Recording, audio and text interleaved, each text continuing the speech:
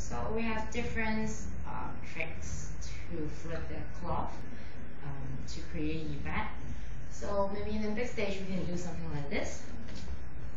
So as we call like butterfly and swing. This is another tricks that dancers can like hide behind. And two dancers, one of them can be like run to the left with the cloth, and she could hide inside the cloth. This is the bus, and she could afterward release herself and seal back to one. So that's first trick. Second trick, we can do some flip if the while the performer is on the silk.